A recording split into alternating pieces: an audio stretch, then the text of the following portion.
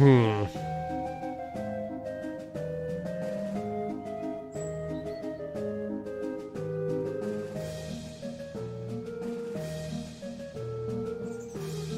Moxie by 5. I'm at 13. Well, the other thing just put 6 on me, so cow tongue. Here it is. Menudo geode. Moxie. Yes. Menu did, and a spike of pain in my stomach. It's intensely spicy and comes with swirls of aftertastes that you refuse to examine. Sometimes when a pocket of intestine remains behind when a cow has undergoes the transition to infernal ungulith, and you get one of these, a stone sphere full of boiling tripe. Ugh.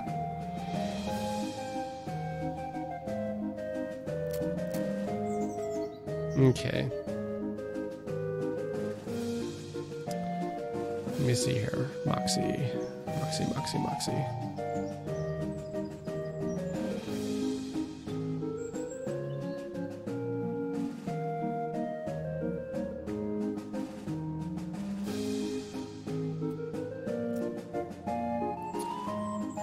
Hmm.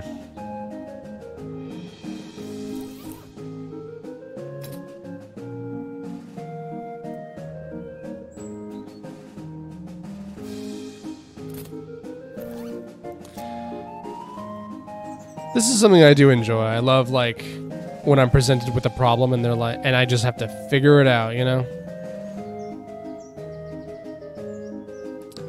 Liver, so that's a booze.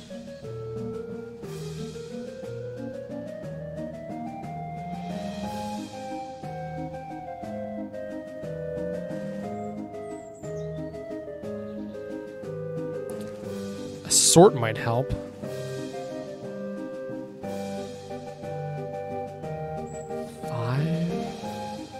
Grit.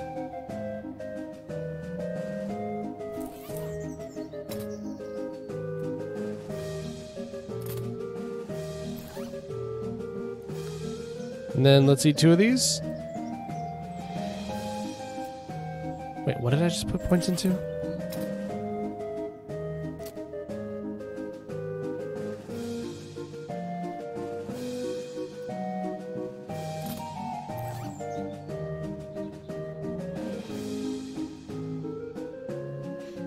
There we go.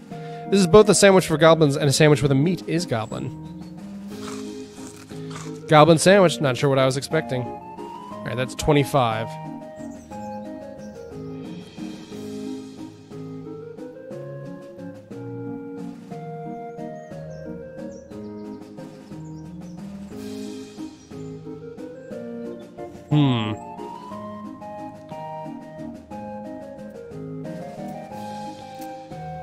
I've got another, got some more room for liver here.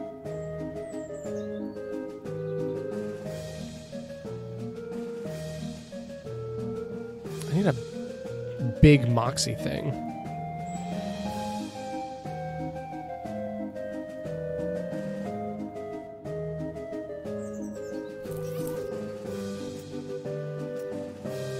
I'll give it a shot. Shoot like the wind. Not bad. Not enough balloons for our grand prize, but I'll give you a little something. Small plush kitten. Ooh, more pistol attack. That might be useful, actually.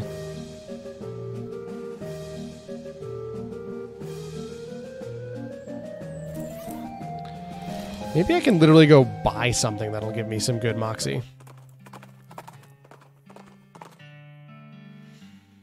A small hell cow, a hell calf, really.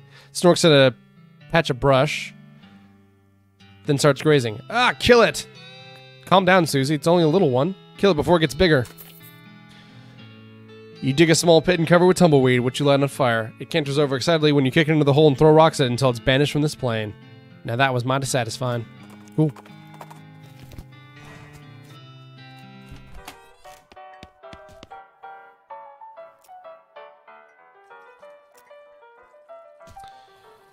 No, we want to go here. Mercantile.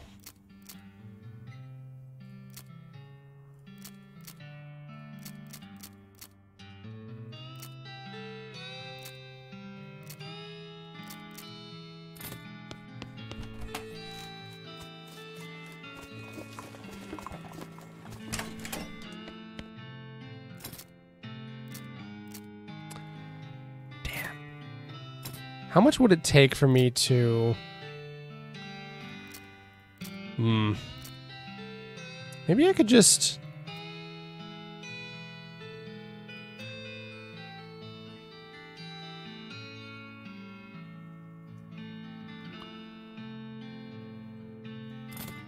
Let's see if I can't guarantee myself getting a little more.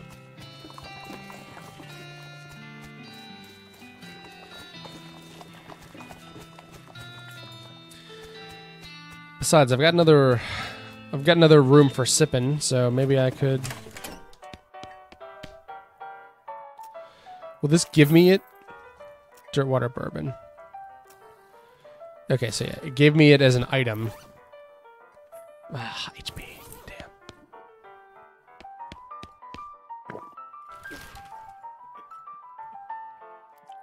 Maybe if we go to the rescue mission, we'll get something for it. There might be items there. Because what I need is a potion. Can I buy some medical supplies? Damn.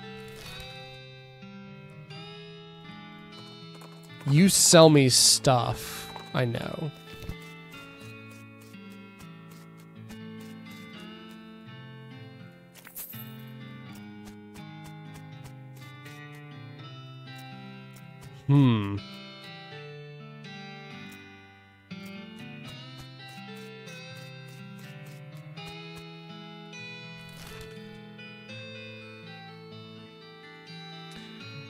How confusing.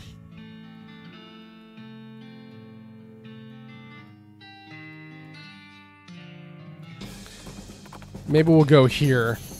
Snake pit mine.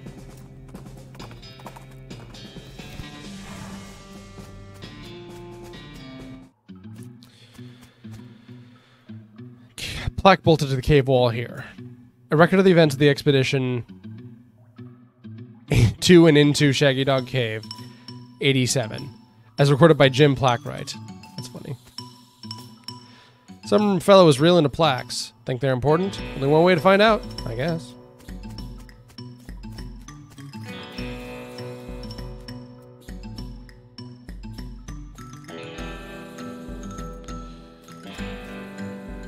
Another plaque. Having acquired through various and sundry means a story for which is interesting for its own time, but better saved for another time, a map purporting to lead to a large cache of jewels and ingots of precious metals, hidden by the infamous highwaymen and train robber Black Cole Jr. in the years before the cow came home. I, Jim Plackwright, with 3 companions, these being Nathaniel Wyman, Cyrus Howard, and Douglas Watts, set out to find Shaggy Dog Cave and the abandoned treasure. Good night. Hold on.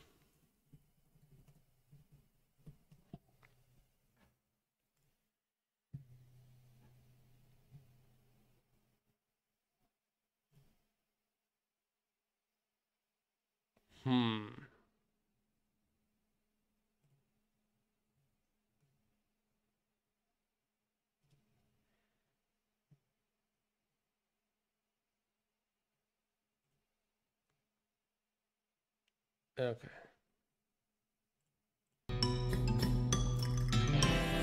Sorry, I was Googling something.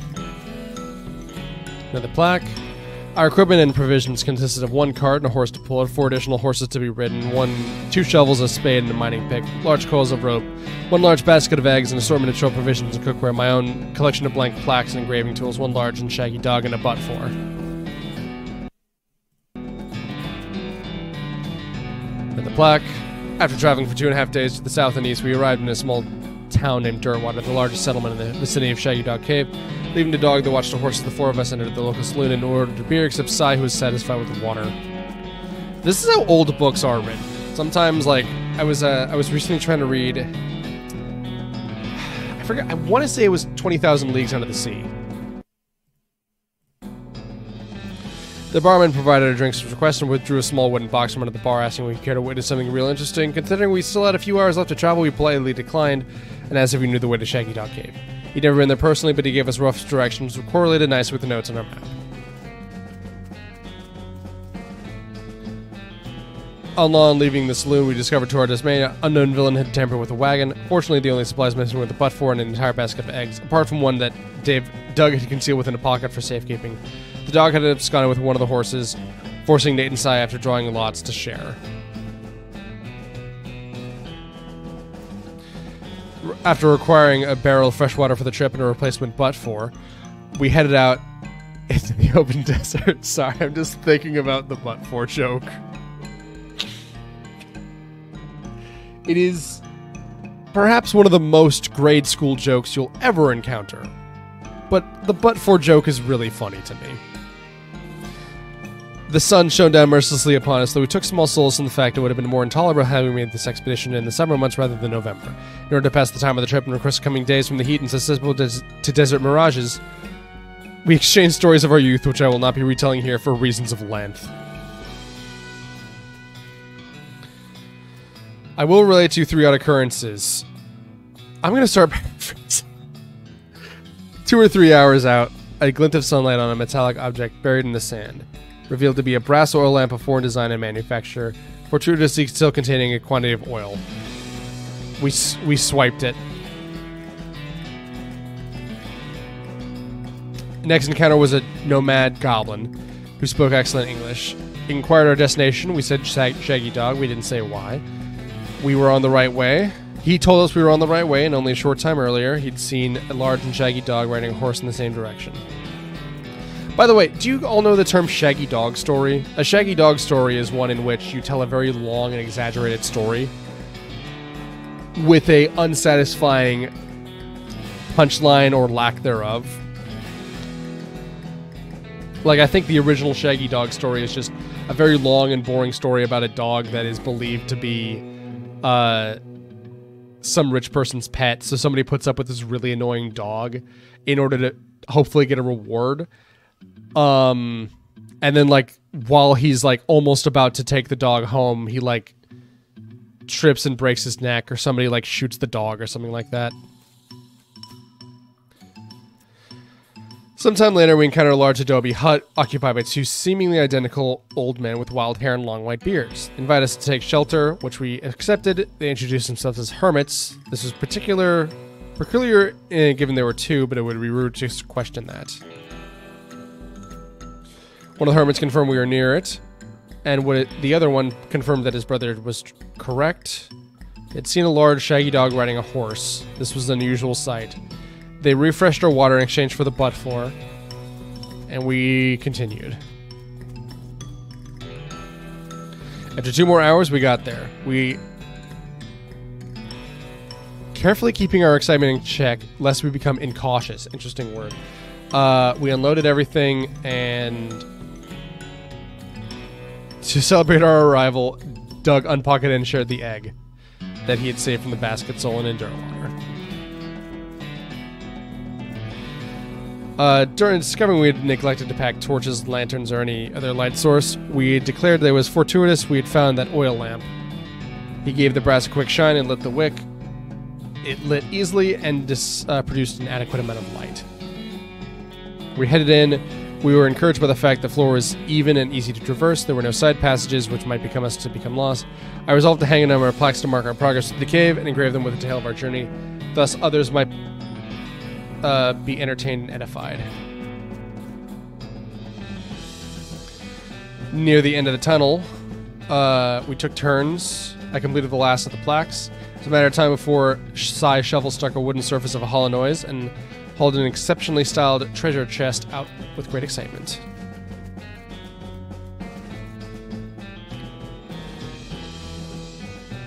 The chest was locked with an ancient and rusted padlock, which broke easily from a single swing of the pick. We opened it slowly, and the ancient oil lamp shone brilliantly on jewels of every color and ingots of precious metals. As promised, joyous at our triumph, we loaded the chest into the wagon and began the journey home. Thanks for reading. Signed, Jim Plackwright. A completely empty hole.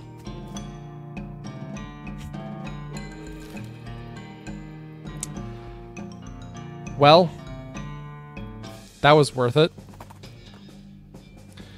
Wrecked stagecoach, but whatever.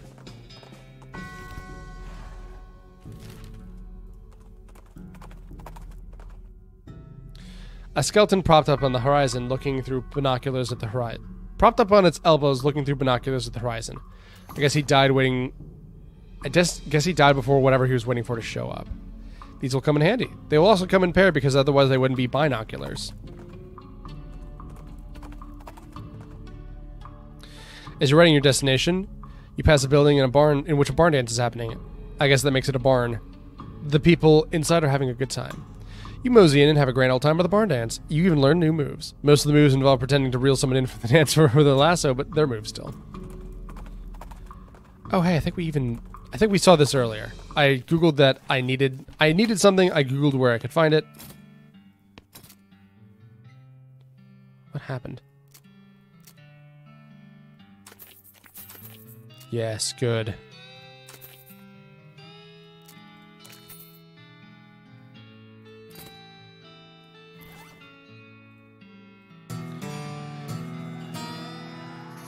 While practicing your foraging techniques, you squeeze the book into book juice, which turns out isn't a real thing. Yes. We have finally gotten 30 Moxie. El Vibrato starts bleeping at you, and you play hot and cold until you find a weird-looking crate behind some rocks. You fumble around outside the crate until you find the bit that makes the lid slide open when you push it. Nice. That means that we're only one away, I think. Yeah, we need 5.